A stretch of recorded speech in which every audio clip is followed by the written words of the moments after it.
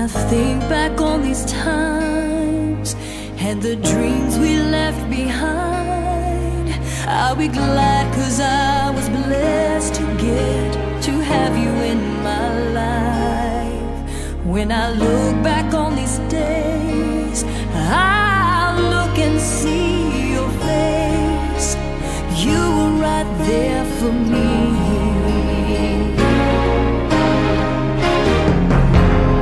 In my dreams I'll always see you soar above the sky. In my heart there'll always be a place for you for all my life. I'll keep a part of you with me, and everywhere I am there you'll be.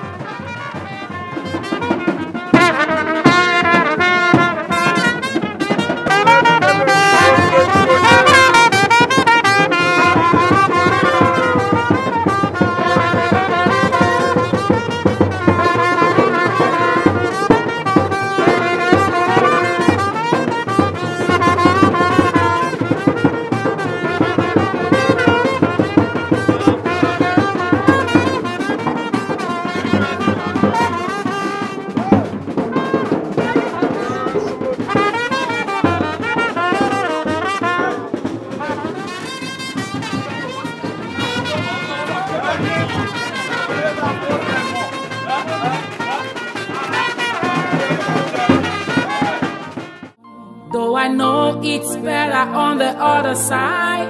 And I know it's peaceful in paradise. We are pained, you had to leave us this soon. Oh, we are pained. Enyika ileriwo, atapako sí ọwọ́ di làgbà o. Ọ̀sánjá ojú ń ṣàn, olùfẹ́ gbogbo ń fojú ṣògbèrè ẹ̀kún.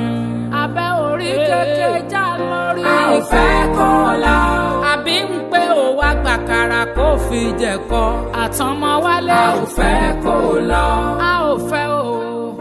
A ò fẹ́ kó lọ. Àwa ò fẹ́. A ò fẹ́ kó lọ.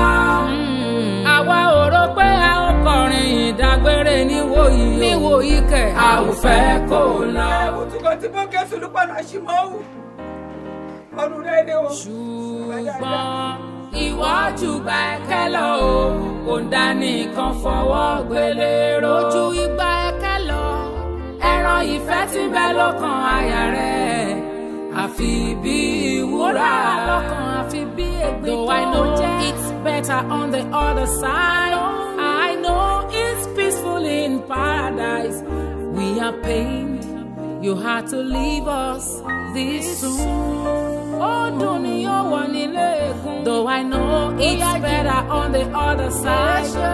I know it's peaceful in paradise.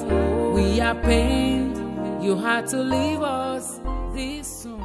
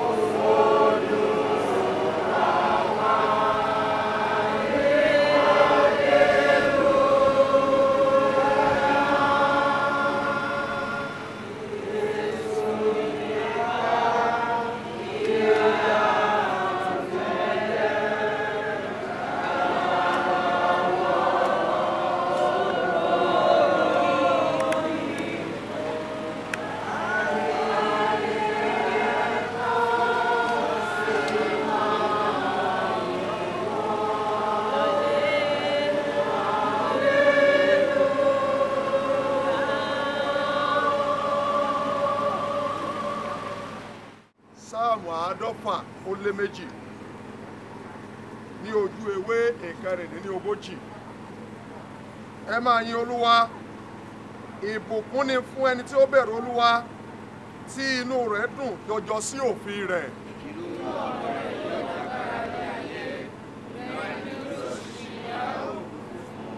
Ọlá àti ọrọ̀ yóò wà ní ilé rẹ̀, òdodo rẹ̀ sì dúró láéláé.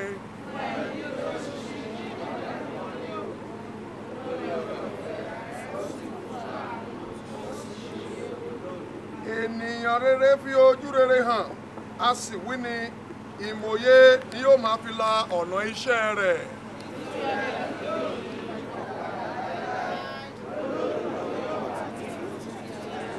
Òun kì yóò bẹ̀rù ìhìn búburú, ọkàn rẹ̀ ti mú ọ̀nà kan, ó gbẹ́kẹ̀lé Olúwa.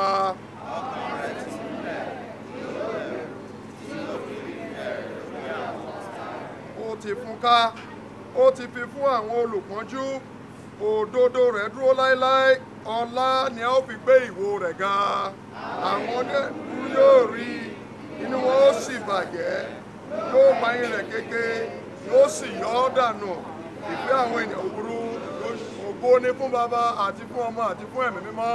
Yóò ti wà láti wọ́n ṣe ohun tẹ́lẹ̀ sí, bẹ́ẹ̀ ló sì máa rí ní ìgbà gbogbo ayé àìnípẹ̀kun. Ẹ gbọ́ ọ̀rọ̀ Olúwa. Olúkúlùkù ohun ni àkókò wà fún, àti ìgbà fún iṣẹ́ gbogbo lábẹ́ ọ̀run. Ìgbà bíbí ni àti ìgbà kíkú, ìgbà gbígbìn àti ìgbà kíká ohun tí a gbìn, ìgbà pípa àti ìgbà ìmúláradá, ìgbà wíwó lulẹ̀ àti ìgbà kíkọ́, ìgbà sísọkún àti ìgbà rírẹ̀rí, ìgbà ṣíṣọ̀fọ̀ àti ìgbà jíjó, ìgbà kíkó òkúta dànù àti ìgbà kíkó òkúta jọ, ìgbà fífọwọ́kóni mọ́ra àti ìgbà fífà sẹ́yìn ní fífọwọ́kóni mọ́ra, ìgbà wíwárìrì àti ìgbà sísọkún, ìgbà pípamọ́ àti ìgbà ṣíṣàtì, ìgbà fífàya àti ìgbà rírán ìgbà dídákẹ́ àti ìgbà fífọhùn, ìgbà fífẹ́ àti ìgbà kíkórìíra, ìgbà ogun àti ìgbà àlàáfíà. Èrè kí ni ẹni tí ń ṣiṣẹ́ nínú èyí tí ń ṣe làálàá? Èyí ni ọ̀rọ̀ Olúwa.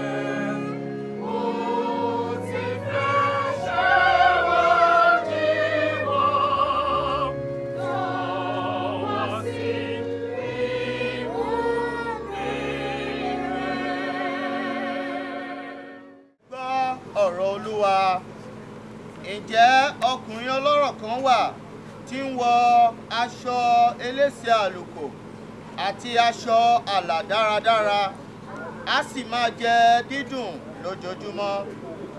Alágbe kan sì wà tí à ń pè ní Lásárù, tí wọ́n máa gbé kalẹ̀ lẹ́bàá ọ̀nà ilé rẹ̀. Ó kún fún ojú.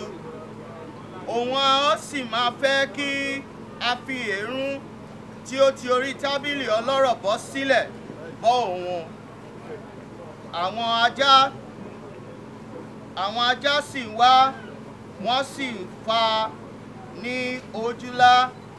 Ó sì ṣe alágbe kú, àti ọwọ́ àwọn áńgẹ́lì gbé lọ sí òkun àyà Ábúráhámù. Ọlọ́rọ̀ náà sì kú pẹ̀lú, a sì sìn.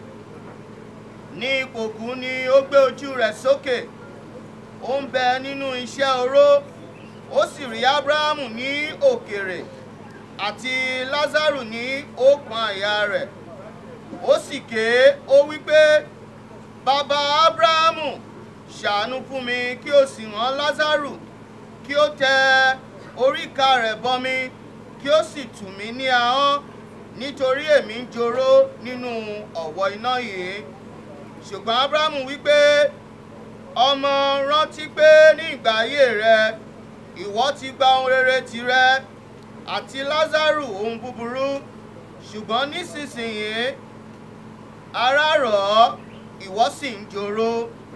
Àti pẹ̀lú gbogbo èyí a gbé ọ̀gbun ńlá kan sí agbede méjì àwa àti ẹ̀yin, kí àwọn tí ó ń fẹ́ má bàa lè rọ́ kọjá láti yìn lọ sọ́dọ̀ yín, kí ẹnikẹ́ni má sì lè ti ọ̀hún ré kọjá tọ̀ wá wá.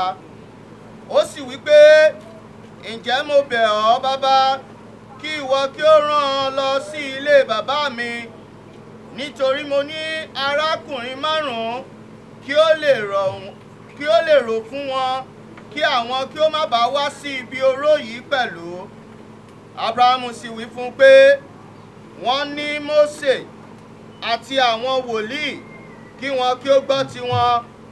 Ó sì wí pé, bẹ́ẹ̀ kọ́ Ábúráhámù bàbá, ṣùgbọ́n bí ẹnikẹ́ni bá ti inú òkú tọ̀ wọ́n lọ, wọn ó ronúpìwàdà.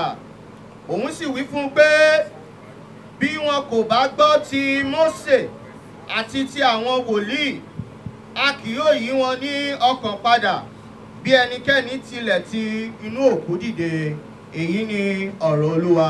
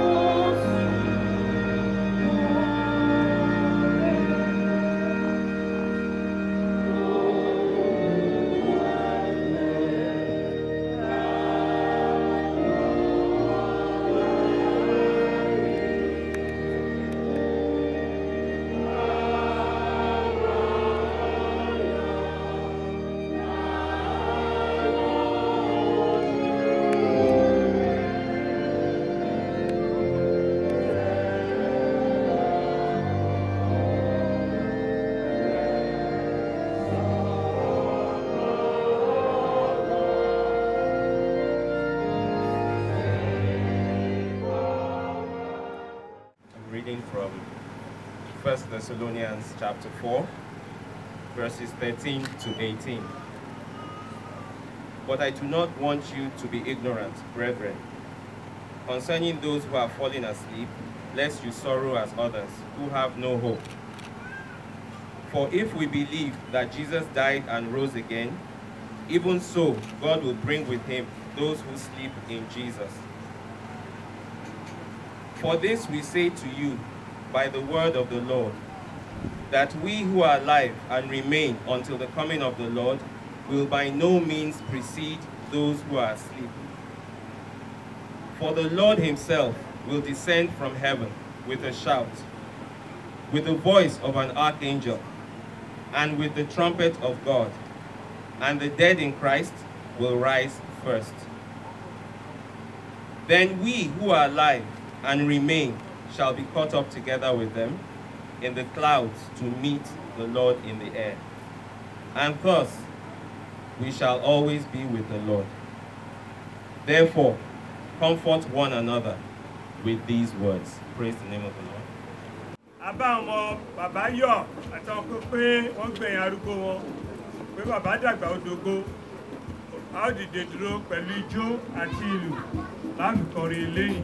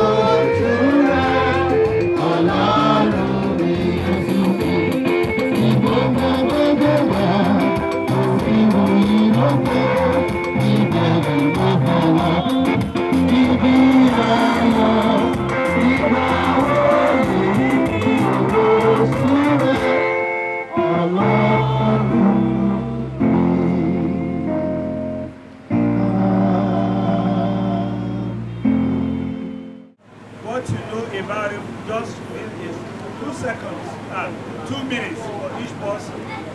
First, bàbá mi Oluyide ẹ̀gbọ́n mi orí ìdarí wọn kò sí ẹni tí ọ̀dọ́ òṣèlú mọ́ra wọ́n ṣe orí gbogbo àwọn àbúrò ẹ̀ gbogbo wa bí ọmọ ni àbúrò ọ̀rẹ́ ni àwé ni ẹni wí àtúwá fẹ́ràn mi jẹ́ àwé tí ọyọ́ ìyá bá mi ra pépà àwé ni kò sí ìgbà kan rí tọ́kàn má di kankan nínú àwọn àbúrò wọn bíi pé wọ́n jù wọ́n lọ. Whichever is based, I'm going to speak the truth. Baba was a highly revered member of the English congregation. He was so loving, he was so accommodating. He was a staunch member of Life of Christ Society of St. Louis Cathedral. He was our treasurer, and he was full of honesty. Even when you pay money to him without recording him, he will remember, even if it's 10 years time. He will tell you, you paid money so good. He was that honest, and we cherish him, but God loved him more than we do. So he's going to rest. Baba, sleep well. On behalf of the League of Childhood Friends, I want to come out and give this very brief testimony. The League of Childhood Friends, for those who may not understand, comprises those who were classmates of Tunde Oluyide in his primary school days. They are very young people. Average age 75. They've asked me to come because all of them feel too bad that one of them is gone. Baba Dean says we are rejoicing. We can join that rejoicing because we know that the Lord has accepted his soul in his bosom in heaven. We are proud that before he died, he was elected the president of League of Childhood Friends. We had only one meeting here, and that meeting was to arrange for the burial of Oluyide, one of the youngest of us. He presided over that meeting. Lo and behold, the following week, he himself died. It's as painful as that, although we asked not to be sorrowful. He was a composite family man. He was very, very cheerful, very open-hearted, very large-hearted, very humorous, highly philosophical, and somebody you can say, ẹni tí a fi ń júwe ọmọ Ọlọ́run ni torí pé ó gba Ọlọ́run ẹ̀gbọ́n ṣùgbọ́n ó bọ̀wọ̀ fún àwọn àgbà ó dẹ̀ bọ̀wọ̀ fún ẹbí àti ọ̀rẹ́ ó fẹ́ràn àwọn ọmọ ẹ̀ dé ojú ikú kí Olúwa kí ó bá wa gbà á sí afẹ́fẹ́ rere. Good evening, everybody seated here. My name is Tunde. I don't really know where to start from because so many good things that have gone in the life of the children, not only the children, the whole family. You know, in Yoruba, you have father's side and you also have mother's side. We never thought that this period, this year, Baba will pass to the glory. And to the glory of the Lord, we are so happy. Sometimes last year, Baba called me and some of my younger ones that you guys, especially me, you call me Mr. Ogbeni. I want you and your sibling to do birthday for me. Birthday Bitibawo. He said, that is what I want. We tried to convince him to say no. This is not what you really want this period. Because then we knew he was a little bit strong. So we thought what he needed was medical treatment.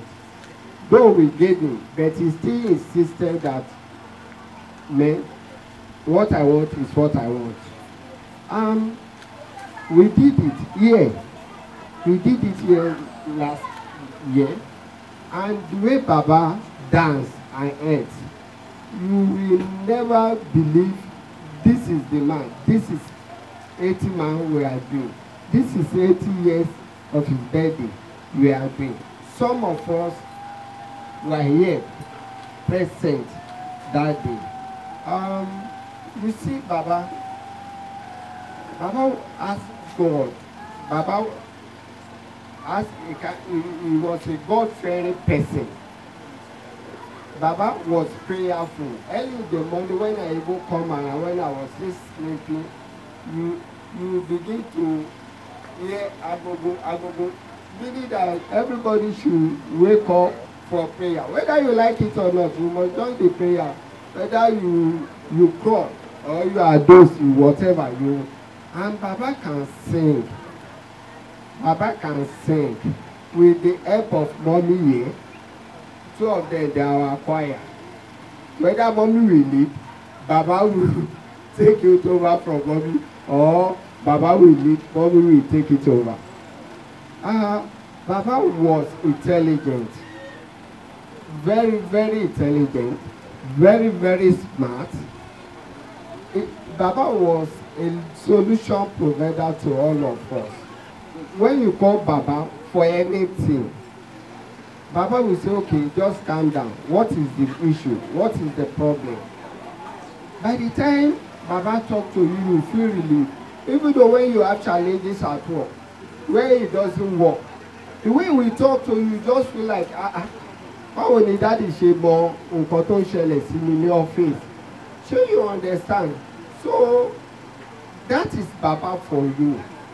If I continue to talk, so many things about Baba, but we are glad in God. We are happy in God because so many things we learn from Baba is in us and is keeping us growing. Baba has gone. We believe that Baba is resting well with the Lord. Thank you.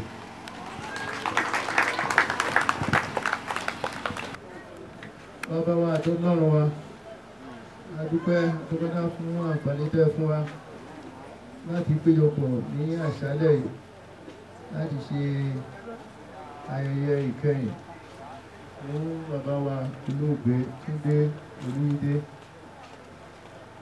Àkókò tó láti gbọ́ ọ̀rọ̀ rẹ. Bàbá àti Ọlọ́run wa, ẹjọ́ ẹ bá sọ̀rọ̀ ní agbára ẹ̀mí mímọ́. Lọ́rọ̀ yìí kó so èso rere ní ayé wa. Adúgbẹ́dẹ́ ti gbọ́dúrà wa lórúkọ Jésù Kristi Olúwa wa. A kí àwọn màmá wa ní ẹkùnjẹ́lé o, àwọn ọmọ, àwọn ẹbí àti ará. Adúpẹ́ fún ìgbésí ayé bàbá wa olóògbé ẹ̀dà Túndé Olúyide. Oríṣiríṣi nǹkan ribiribi láti gbọ́ tó ṣe nígbà tó wà láyé. Ó jẹ́ ẹni tó láìkí àdúrà, ó fẹ́ràn láti máa gbàdúrà àti máa kọrin ìyìn sí Ọlọ́run. Ṣùgbọ́n kó lóòótọ́ ni jẹ́ pé tó bá jọ̀rọ̀ owó kó ṣe sanwó bẹ́ẹ̀ náà ló ṣe máa kọ sílẹ̀ sí mistake. A dúpẹ́ fún ìgbésí ayé rẹ̀ láàrin ẹbí, láàrin ará. Ó kó àwọn ẹbí mọ́ra àti àwọn ọ̀rẹ́. Gbogbo wa la máa miss ẹ̀. Bí wọ́n bá tiẹ̀ lo 50 ọdún láyé, àwọn ẹbí, àwọn ará wá sì miss ẹ̀. Because agbọ̀rọ̀dù, olùfẹ́, kánsẹ́lọ̀, oríṣiríṣi gbogbo ẹ̀ ó dàgbò ti dópin.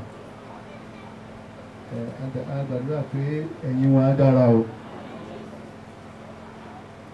Bí ayé ìṣerí kò sí ẹni tó wá awáyé máì lọ, kò sẹ́ni náà. Tí bíbọ Jésù bá fà sẹ́yìn díẹ̀, ipò tí wọ́n wà ẹgbẹ́ náà ni gbogbo wa ṣe máa wà lẹ́nì kọ̀ọ̀kan wa. Each one of us a ṣe máa wà ní position yẹn tí Jésù bá fà sẹ́yìn láti dé. A ti gbọ́ iṣẹ́ rere tó ṣe. Báwo ni kí wọ́n máa sọ nípa èmi, kí wọ́n máa sọ nípa tìrẹ? What will heaven say about you? Fún àwọn ọmọlẹ́yìn Jésù kò sí bẹ̀rù rárá. Kò sí bẹ̀rù rárá ni. Tí wọ́n bá lọ ó kàn sùn ni, they are going to a higher life. But ẹni tí ò bá gba Jésù, ibẹ̀ ayé ẹnìyẹn mẹ́hẹ. That life is a very fearful one. Ìyẹn ló ní bẹ̀rù. Why? Nítorí ní ẹ̀yìn ikú ìdájọ́ ó di dandan. Lẹ́yìn ikú kí ló ṣẹlẹ̀ o? Hébérù orí 9 ẹsẹ̀ 17 ó sọ pé níwọ̀n bí a sì ti fi lélẹ̀ fún gbogbo ènìyàn láti kú lẹ́ẹ̀kan ṣoṣo, ṣùgbọ́n lẹ́yìn èyí ìdájọ́. Lẹ́yìn èyí kí ni o? Ẹ̀yin ará mi nínú Olúwa, gbogbo nǹkan tá à ń ṣe láyé àkọsílẹ̀ ni o. Hallelujah o. Mo gbàdúrà pé nǹkan kí nǹkan tó bá wá dènà wa tá à ní jẹ́ ìwọ inú ìjọba Ọlọ́run á gbé kúrò lọ́dọ̀ wa. Oore ọ̀fẹ́ láti ṣe tó jẹ́ pé ìgbà tí ìdájọ́ máa dé tó jẹ́ pé a máa jàre tá a máa bá Jésù jọba Ọlọ́run á fún wa lórúkọ Jésù.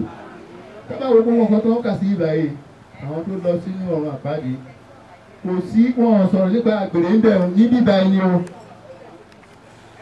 wọ́n sọ̀rọ̀ nípa apànìyàn o wọ́n sọ̀rọ̀ nípa olè o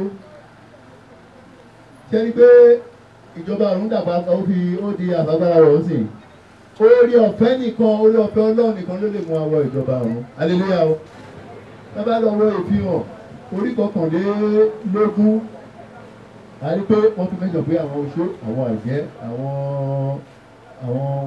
òpùrọ́ gbogbo náà inú iná ìléru tí wọ́n pèsè fún ìṣúná náà ló máa wà. So ìdájọ́ yìí díẹ̀díẹ̀ akàn ń wo díẹ̀díẹ̀ ni orí ọ̀fẹ́ nìkan ló lè mú kí ká dé ìjọba Ọlọ́run. Ẹni tó máa débẹ̀ ni ẹni tó bá ní Jésù láyé ẹ̀. Ẹjọ́ bí ààrẹ fún wa ní tí ìgbó àti àyà àtàṣe. Nígbà tá a lè ti jẹ́wọ́ ẹ̀ṣẹ̀ wa, ẹjọ́ bí ààrẹ jẹ́ kẹ́jẹ́ Jésù tó ń wẹ gbogbo ẹ̀wọ̀n. Ẹ dáríjì wá. Adúgbẹ́tẹ̀ ti gbàdúrà wa. Lóra gbàdúrà pẹ̀lú ìdúpẹ́ lórúkọ Jésù Kristi Olúwa wa. Thank you.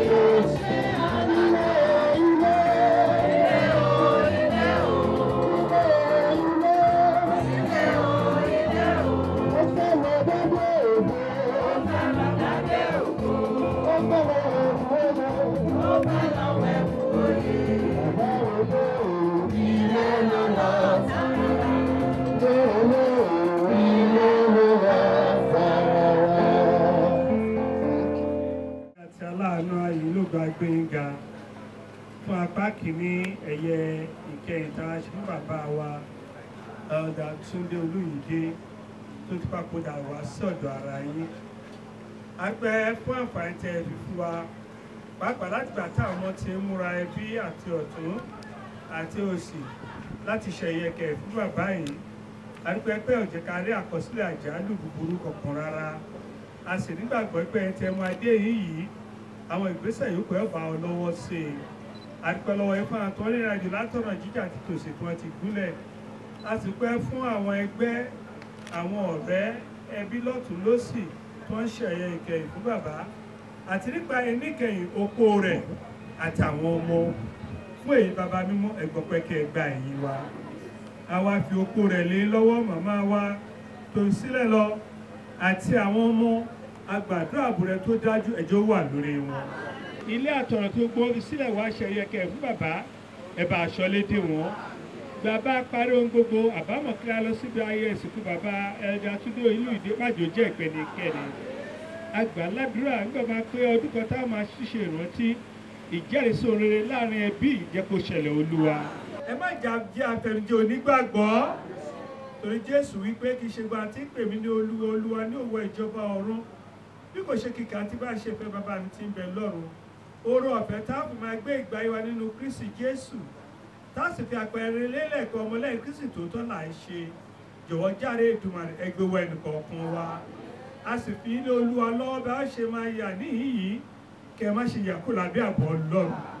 Ojú ẹrẹ àná Olódùmarè kò máa pa yín mọ́ àbọ̀ Ọlọ́run kò dájú lórí yín. Ìgbà táwọn tó péjọ ní Ọlọ́run ní ọ̀la láti ẹyẹ kẹrin táwọn fi gbé ara rẹ̀ wá ká tó lọ tẹ́ sí ìtẹ́ kojú akópé kẹsàn akópèlé ayọ̀nu Jésù kò máa bá wa gbé àti kí oore ọ̀fẹ́ Jésù Kristi Olúwa wa ìfẹ́ ti Ọlọ́run ìdàpọ̀ tiẹ̀ ní mímọ́ kó máa bá gbogbo yín gbé nísinsìnyí àti láéláé. A ó dìde dúró láti kí hallelujah mẹ́ta.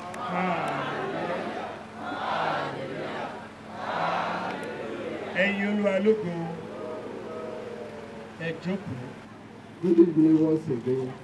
On behalf of myself, my other brothers, sisters, my mommy, and my uncle, the whole families, both left and right, we want to appreciate everybody for coming for this beautiful event. Our appreciation also goes to men of God, our daddy in the Lord, Eshe Daddy, and all other kids. Thank you so much. My dad's club, we appreciate you for all your support. May God continue to bless every one of you. For the Basharu Estate, we appreciate you for your support, both moral and financial. God will bless our homes in Jesus' name. We pray, we are small, but we still pray. We pray that for everybody that has come for this event, Emma Delilayo, Arino Korio,